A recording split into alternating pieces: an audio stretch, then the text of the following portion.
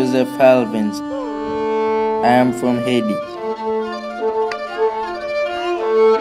I love baseball.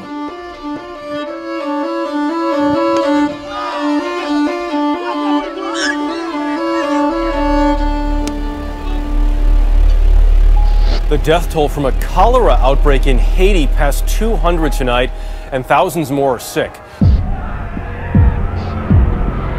The Red Cross and other humanitarian agencies are rushing doctors, medical supplies and clean water to the region affected, an area north of the capital, Port-au-Prince.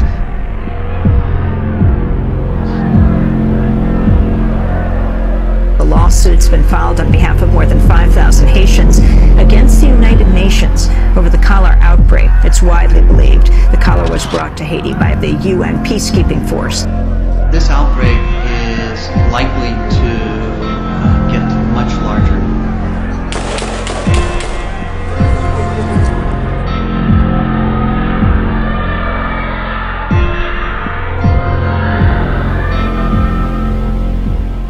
We will fight for the right of poor people, fight for the right, fight to change this unjust system.